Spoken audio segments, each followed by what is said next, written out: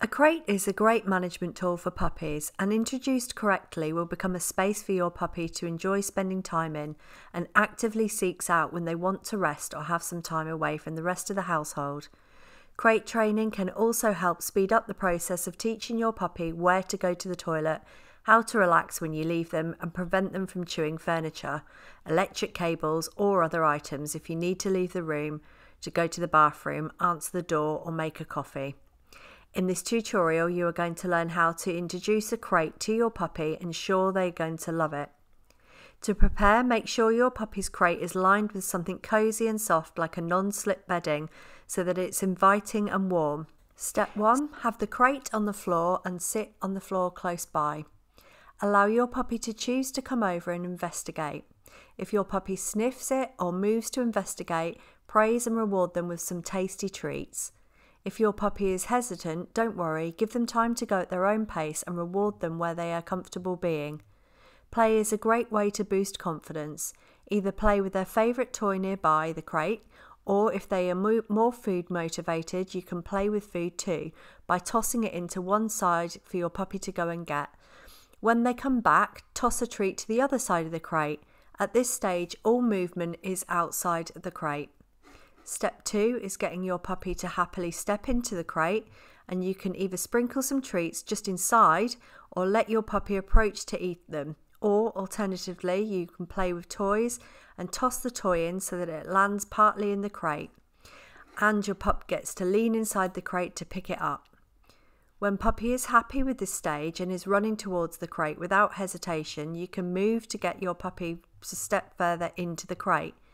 Either sprinkle treats further back in the crate or throw their toy inside a bit more to encourage them to move further inside. If you are noticing your puppy leaning to try and get their reward without stepping, it's a sign that it's too difficult for your puppy right now. Move back to the previous step and keep practicing. You can step up and step down the different steps at your puppy's pace. Spending time getting this right now will help your puppy build a great association with their crate. Step 3 is all about building up duration.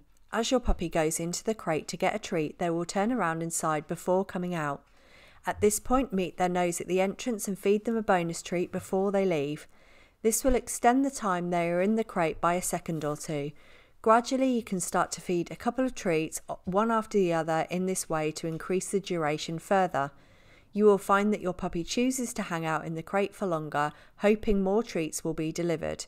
Continue to build duration in this way using 5 small treats each time. You can start to lengthen the time between delivering treats so that your puppy remains happily in their crate for longer each time until your puppy is choosing to stay in their crate for 30 seconds. Step 4 is all about getting your puppy used to the crate door being moved.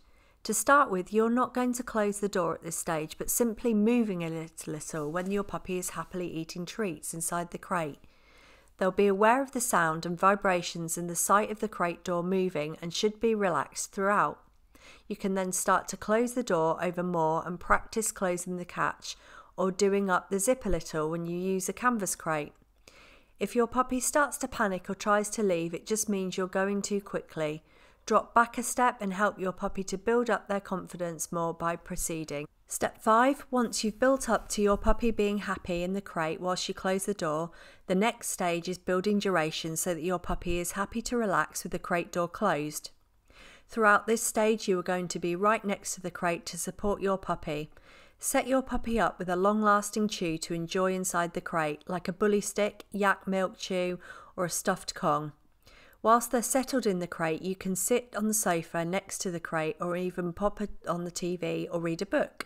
You'll want to practice this on several occasions before moving on to the next stage.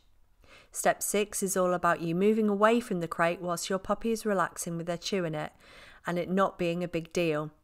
Whilst your puppy is busy chewing, start to get up and move around the room before sitting back down on the sofa again. Move to different areas of the room and back each time. You don't need to say anything to your puppy as you do this. Pick up a magazine from the table, turn the light switches on and off, switch on the TV, or tidy away items. If your puppy watches you at first, they will soon get used to things happening around them and go back to the chew instead. Step 7 is where you can start to leave the room with your puppy settled in the crate with something to do. Start with short durations like going to the bathroom or taking a quick shower, and then build up longer durations. If your puppy can happily settle in the crate for a few minutes, move to 15 minutes, then 30 minutes.